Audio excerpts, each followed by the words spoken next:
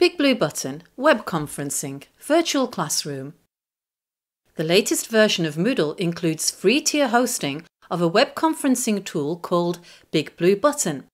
It allows you, the teacher, to run live sessions with up to 25 participants. You can display presentations, share your screen, set up polls, breakout rooms, and see useful analytics. The sessions can be recorded and viewed for 7 days. Participants will see your webcam and you can see theirs, but for security reasons they don't see each other's. To set up a BigBlueButton session, we enable Edit Mode top right and we click between existing activities or add an activity or resource. For data protection reasons, BigBlueButton is disabled by default, so check with your admin if you don't see it in the activity chooser. BigBlueButton is an activity because learners interact with it, and we click once to go straight to the setup screen, or click the eye icon for more information and then the Add button bottom right. Decide first whether you want the link to also show recordings after the session or if you only want the room and no recordings. And after a session, if you don't plan to run it again, you can select to show recordings only. The name is important because it's what the learners will click on to access it.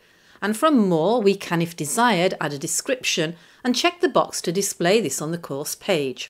Other settings might have been configured by default by the admin, but we may, for instance, be able to add a custom welcome message that people can see when they join the room. Check Wait for Moderator if you don't want them to enter before you yourself are present.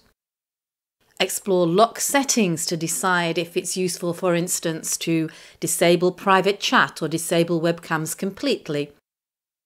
And if enabled by your admin, you can pre-upload a presentation here, otherwise it can be uploaded once in the room. In roles assigned, a teacher will automatically be able to moderate the session and participants will automatically be able to view the session. But we can make changes relating to individual users or roles if required. Again, if enabled by the administrator, you can allow guest access from the Guest Access section. And once you've saved the activity and returned to the settings, you'll see a meeting link and password. We define the session timing, and then in activity completion, to track that students have accessed the BigBlueButton activity, do we want them to manually click to confirm they've seen it? Or do we want it automatically marked complete when they have viewed it?